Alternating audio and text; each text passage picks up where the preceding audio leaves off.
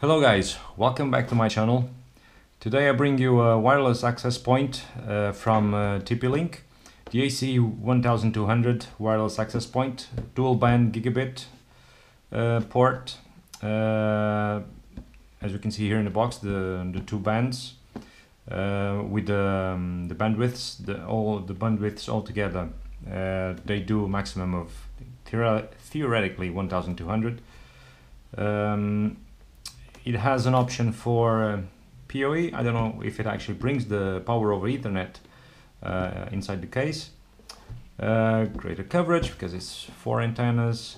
Captive portal for marketing. For you guys who don't know what a captive portal is once you connect to the network where this access point is connected, it has a built-in configuration that goes to a splash page, a web page. For example, for you to do some publicity or just to force a login in some sort of authentication server or something like that. So it will redirect your connection to a web page where you could see some publicity or actually do other authentication other than the normal encrypted connection, wireless encrypted connection. So this is the case, 3 years warranty. It says here in the box, ideal for small business. Here on the back we have some explanation about the modes.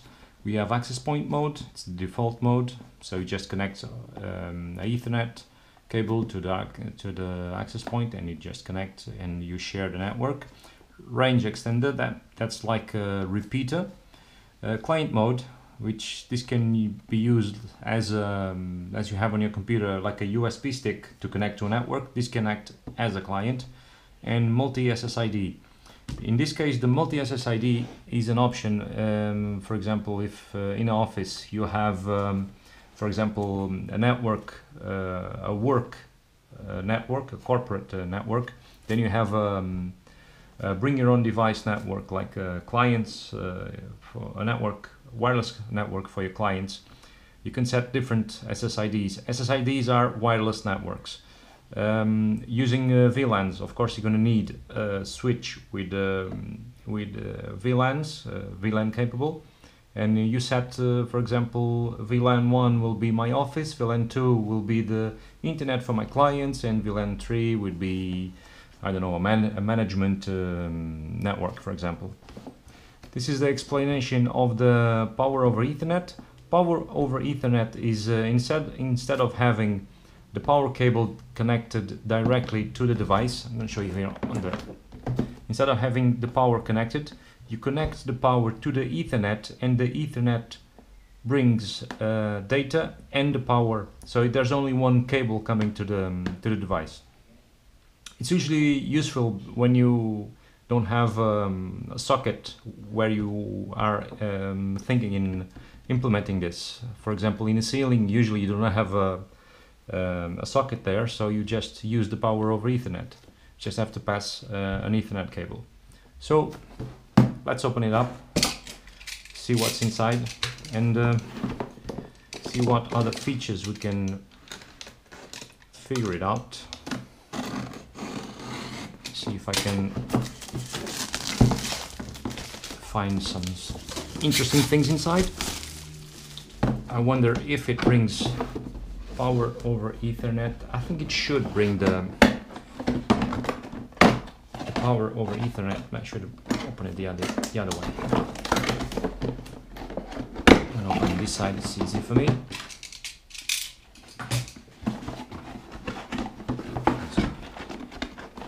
Big cardboard. Okay, oh yes it is. Here we have power over Ethernet. Okay, quick installation guide. This is the model, TL-WA1201. Quick installation guide. It's just explaining all the things they have to include in the devices. Ethernet cable. Put this one aside. Let's put Ethernet, power, Let's check everything here and get rid of this. Okay. We have a 12 volts, 1.5 amps power supply. And we have the power over Ethernet. So your network goes into LAN. There's a LAN here. I don't know if you can see this, but there's a LAN here, and there's a PoE, power over Ethernet. The PoE is the one that goes from here to the device. And we have the device itself. The antennas, they're not detachable. You cannot remove these antennas to replace with other ones, so you cannot remove them in theory. If you see my other videos, you can see that you probably void the warranty, but it's technically it's possible to change the antennas. So we have the device. There's the default passwords here at the bottom, the wireless password, the SSID. It comes with a power button, socket for the power supply, WPS. I recommend you disabling WPS. There's a, I don't know if this in these versions it's still vulnerable, but there was a vulnerability in WPS.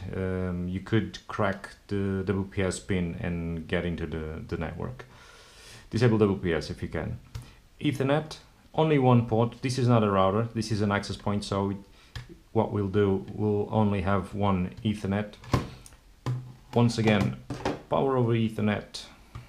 I'm just gonna remove this out of here. I will get into the configuration in a few moments. So this would go PoE and this would go here. So imagine you have only this cable going to the device, and on the other side you will have your power supply and your local network. So you could have the socket, anywhere as long as you have enough cable to reach, and you can put this in a ceiling, in a wall, whatever you want to put it. So I'm going to turn it on, and in a few moments we're going to check the configuration and the menus, see what's inside. Okay guys, I am currently connected to the access point, TP-Link. The SSID is TP-Link 1910, and the default IP address of the TP-Link is 192.168.0.254. This is the default IP address. The device is not connected to my network. I just turned it on, and wirelessly I've connected to the access point. First thing, it asks you to create a password. I'm gonna give a password. Let's get started. Not now. And here we have a quick setup. You want it to use as an access point, as a range extender, as a client, or a multi SSID, depending on your needs. You just have to choose. I'm going to just put a normal access point. This is the name. This is actually the default password, doesn't matter. We have to change this. LAN, obtain an IP automatically. Use the following. I'm just going to leave this this way, so I'm not going to use DHCP from other network, just going to use its own. And summary, very easy. Save, and it's going to be saving. Oh, it's quite slow saving.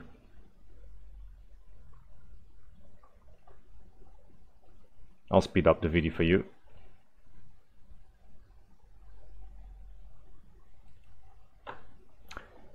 Okay, and we're back.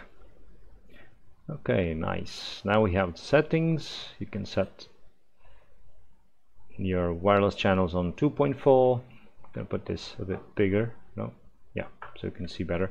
2.4, 5 gigahertz, wired clients, wireless clients, your internet router, and your internet. I'm not connected to the internet right now, so let's check network. Static IP, DHCP. It's in auto. That's nice. If it doesn't find one, it will probably leave it on. That's an interesting feature. Wireless. Let's see the wireless settings. What goodies do we have here? Security, WPA, pre-shared key, WPA2 pre-shared key, the KIP, EAS, the mix mode, bandwidth, channels 13. That depends on the regulatory domain. Sharing network, yeah, 2.4, 5 gigahertz, 2.4. What is sharing network? Oh, QR code to connect. That's nice. Portal. I'm not gonna enable portal right now. I'll be right back. WPS. Pin code. No, definitely not. Advanced. Oh, I just actually disabled WPS. I'm not going to save yet. It takes a while to save. Mic filtering, wireless advanced. Beacon, RTS, the team, group interval, wireless multimedia, short GI, API isolation for the 5 gigahertz. Very basic information. This is actually a throughput monitor, the graphics. It will build up a graphic according to the bandwidth you're using. System tools. Whoa, there's a lot of system tools. Time settings, NTPs and things like that. Yeah, you can set this. LED control. You can disable LEDs. Okay, before enabling night mode, make sure the setting is correct. Nightly mode. I wonder what this is. We'll probably disable the LEDs. SNMP, ping watchdog. The ping watchdog is in case the access point doesn't reach a certain IP address, it will automatically reboot. Fail count reboot 3 times. Yeah. If I do enable, it will try to ping this address every 300 seconds. It will ping. If it doesn't reach this IP address after 3 attempts, it will do a reboot. This is a way of making sure that the device is not locked and it needs a reboot. Firmware upgrade, backup and restore, backup configuration, restore configuration, factory defaults is like a reset. Schedule reboot. Okay, you can schedule reboot every day or every night. Administration, that's passwords and diagnostics, ping and trace route, system log, and we have the logs here, and that's about it. Very simple. Let's go back to the portal. Where is it? Here. Let's enable portal authentication. Simple password. Okay, always on. You can do a redirect. Okay, if you have a web server on your wireless network, you can redirect, and you can enable this on either 2.4 or on the 5 gigahertz SSIDs. So what we'll do when you connect to this, I can leave this no authentication, so you just log in and it will redirect to one of these pages that you have here, or you can just edit a login. Yeah, the login page would look something like this. For example, an hotel, welcome to our hotel, blah blah blah. You can put a logo. Very simple. Very simple design. This looks like the design of a smartphone. On a computer it would look a bit different, but this looks like a smartphone format. And you change it, so you can have this on a hotel. If you have it in your bar, it's nice to have like a welcome page, so to speak. So it's very easy to use, very simple, no big hassle here. You have the quick setup here to change the modes how you want to use it. You can use it as a repeater, a client, or multi-SSID. Remember, for multi-SSID you need to use VLANs. If you don't know what a VLAN is, Google it. VLAN is a virtual LAN. So what you do, you have on the same Ethernet, so to speak, on the same Ethernet port from the switch. The switch has to be VLAN capable. You can have several networks.